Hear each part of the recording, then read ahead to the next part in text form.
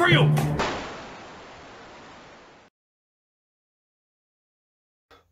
Welcome back, I'm Captain Xavier, and the phrasmatically indefatigable Captain Slug has once again sent to me a thing. He has sent me a HYPR, his latest creation. It is a hammer-primed, single-shot, 3D printed plus hardware kit, elastic band powered pistol. And I think it's really, really cool. As far as I know, it uses the exact same hardware kit as the Whisper. So if you have a 3D printer, you can order the parts for that, and it will work for that. It seems to be the exact same plunger tube, same rubber band. I don't know that it uses all of the same parts. I don't think it uses the same catch up here, but it's the same tube and the same rubber bands and the same screws and all of that. I could be entirely wrong about that, but I'm fairly certain they're fairly similar.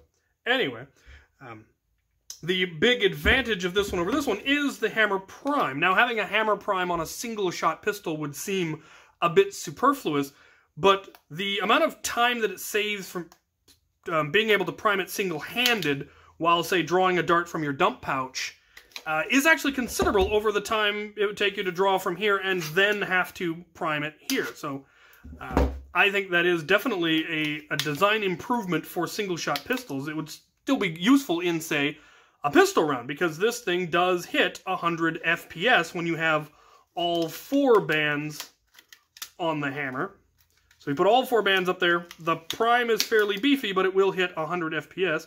If you lower one of the bands, it drops it by about 10 FPS, and if you drop the next one, it drops it by another 10 FPS.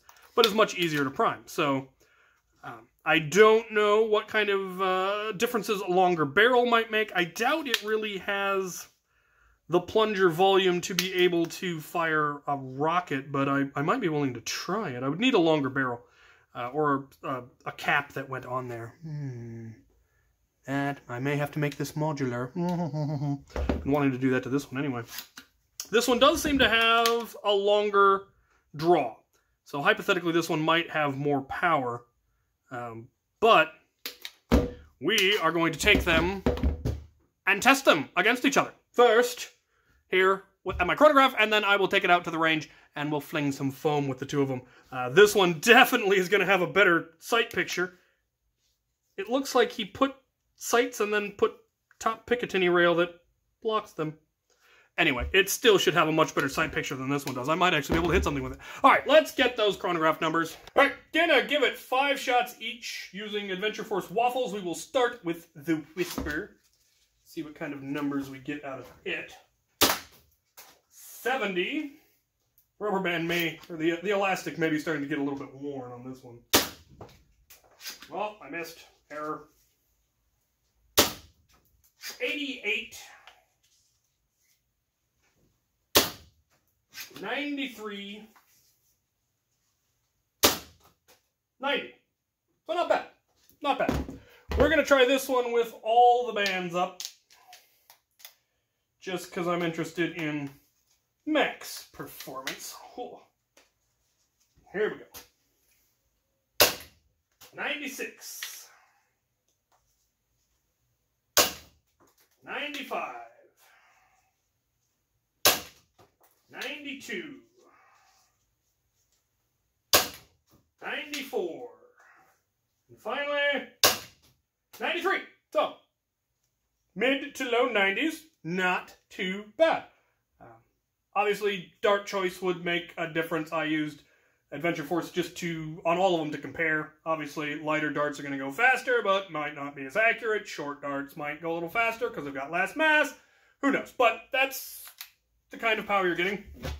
Let's go see if I can hit anything with either of them. Right, I have the 2 blasters. I'm here in my range. I've got a number of targets. I've got one set up here at about 15, and then of course the 225. We'll see if I get we'll see how long it takes me to get a hit with this one. Go ahead and put your guesses. How long is it going to take me to hit 25 feet with this blaster? How many shots? I'm guessing 5. 1. 2. Come on, in the middle. Ah! 4 shots. One less than I thought. All right. Let's see how long it takes to get a hit with this one. Oh.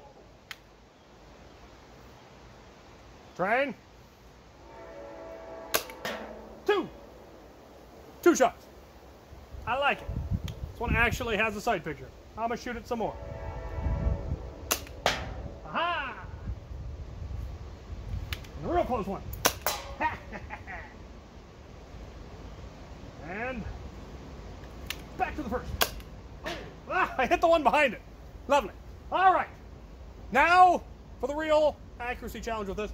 I have... Here comes that train. How dare you? Not doing that gag again.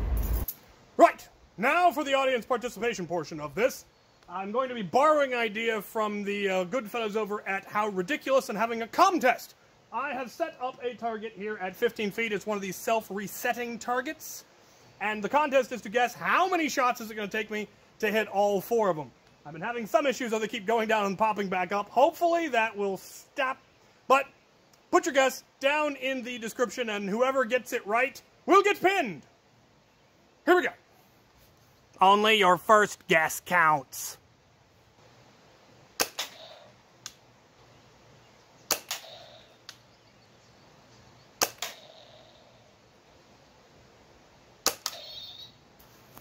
I got him. 2 of them did bounce back up, but I'm counting that anyway. I would guess high if I were you. Dual-wield! I got them both! Talk about it some more. So, final thoughts. I love it. I really, really like it. For a single shot pistol, having it be hammer primed is really a neat feature. As far as I know, it's the only one out there, other than if you like singled a hammer primed blaster. But that would be really useful, like I said, in pistol rounds. It was definitely a lot easier to reload this one as compared to this one, or to reprime it anyway. It took one less step, essentially, and I really like that. I like that it's got top rail. It does also have screws for lower rail, but mine didn't come with one. But that's easy enough because Captain Slug makes all of his stuff available, as far as I know. This one's probably available. But yeah, it has many advantages over the Whisper, but the coolest thing is that if you already have a Whisper, you can just print this and swap the hardware over. And that is by far the coolest feature, in my opinion, the fact that it's cross-compatible. That's just neat. On an aesthetic note, this is one of my favorite 3D printed orange colors I have yet to see. It is a dark burnt orange. It's very similar to the ones that I do on, like, my personal blasters. It's a little bit lighter, but it's much closer than the neon orange. And that's pretty cool. So, Captain Slug, if you're watching this, if you ever send me anything again, this orange. Yeah, good stuff. Pardon my shop. How dare you? All right, I think that's enough blathering. The HYPR, super cool. I like it. Thank you for watching. Thank you for sending me stuff, Captain Slug. You, sir, are awesome.